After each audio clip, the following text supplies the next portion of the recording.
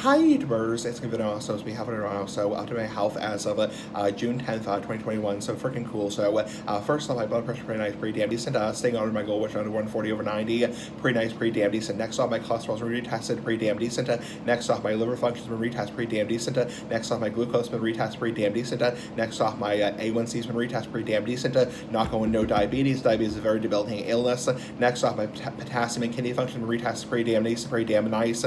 Next off, my thyroid blood work has been retested, pretty damn decent, pretty damn nice. Next off, the surgery to remove my ass, like the big ass scar has been put off. Next off, my fibro blood work show no fibrosis, pretty damn nice, pretty damn decent, you know. Next off, my fibro scan showed a little bit more fibrosis, mild to moderate fibrosis, and that is because I want to, you know, obviously try and cut down on the crappy foods. So I try to cut down on the crappy foods that totally suck. So anyway, that's about it. So that's my update. My health, I had blood work done for my doctor today. Nice big ass doctor, like the big ass cigar, which is pretty freaking cool, pretty damn nice, pretty damn cool. Anyway, pretty damn cool. Bye, pretty damn decent.